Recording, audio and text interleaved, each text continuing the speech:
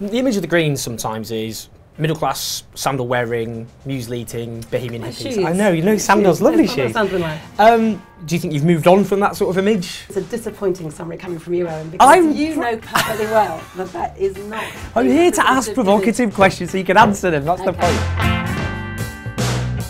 The answer to your provocative question is that it is extremely out of date. I'm really proud that some of the places where we're getting some of our strongest election results are actually some of the poorest areas of the country. Green policies speak to working class people as much as middle class people. What is it to be a Green, philosophically, if you like? I think I'd sum it up by talking about the pillars of green politics, which to me are around peace, around democracy, around sustainability, and around social justice.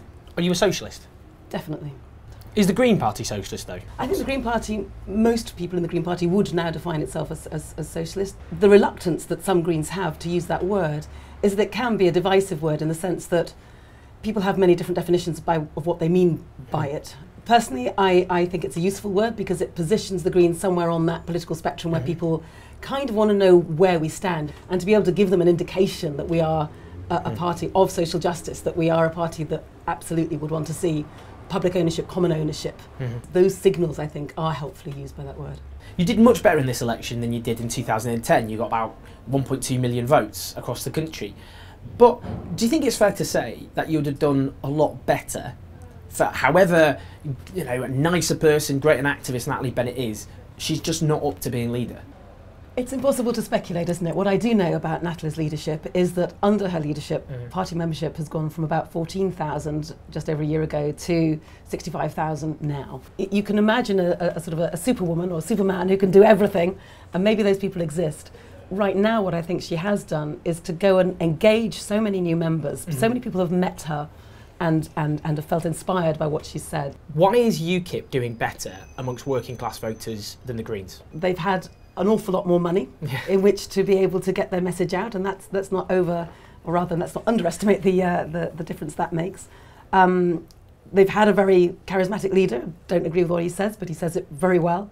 There's been a bit of an obsession in the media with UKIP and in particular with Nigel Farage, and I think a lot of people have voted for UKIP in the sense that they just want to give the system a kicking. They're feeling that the traditional political parties aren't listening to them. Is Labour finished? I don't think Labour is finished. Labour's done a lot of brilliant things. But right now what I think Labour's got to do is to recognise that it doesn't have a monopoly on wisdom. I would love Labour to embrace a far less tribal politics. Ed Miliband, why did he fail so badly?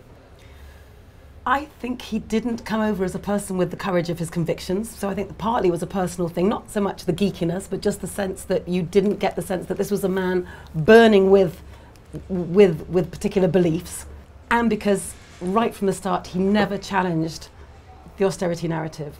It was never possible for Labour, it seemed, to challenge that trope that Osborne used again and again when he said, don't give the car keys back to the people that crashed the car in the first place. That was such a powerful image in people's minds, and Labour never challenged it. I was on Question Time many times doing their job for them. Doing their job for them, feeling like, come on, you should be saying this. One of the criticisms sometimes levelled at the Greens, which is literally reaction in terms of wanting to go to a pre-industrial era. I can't remember who wrote about this. It might have been Brendan O'Neill or James Denningpole. Yeah, I mean, how would you respond to that? You want to reverse the Industrial Revolution, effectively? I would look at them with a weary exasperation, as I am looking at you now, and say, come on, look at our policies. We understand as well that it's certainly not very compelling to give the impression that green politics is about shivering around a candle in a cave. The current focus on turbo consumerism, which is kind of what you're getting from the other parties, as a kind of aspiration, that's what we're all aspiring to, actually leaves a lot of people cold. That people want to feel secure, they want strong communities, they want meaningful work, they want clean air to breathe. Those are the things that we need to be focusing on. But that absolutely means going forward, not going back. It's quite a difficult time on the left. What hope is there for people who want a different world, given where we are at the moment in 2015 and how dominant the forces of austerity and neoliberalism are? Well, I take hope from the fact that 76% of people in this country did not vote for this government. I don't think they do. Some of them voted for UKIP, though. Okay, but even so, I think that if we'd had a fairer voting system, we could have engaged more people who didn't vote at all. Because I do believe in the better nature of most people in this country. I don't believe the majority of people in this country want to see policies that are absolutely immiserating their fellow citizens. In order to unlock some of that, firstly, we've got to be much bolder with the policies we're putting forward, and I count Labour and the Greens in doing that. There's a bigger programme too of political reform, you know, the centralisation that goes on in this place in Parliament, getting 16-year-olds to vote, you know, doing something about the House of Lords in terms of opening that up. I mean, there's all kinds of constitutional things that need to happen. But the first thing that's going to unlock all of that is making sure that people know their vote counts. It's nearly 100 years since women got the vote. That's a wonderful thing to celebrate.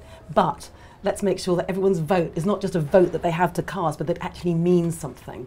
Okay, well that's great. Well, thank you, Caroline, very much. That's great. Thank you so much.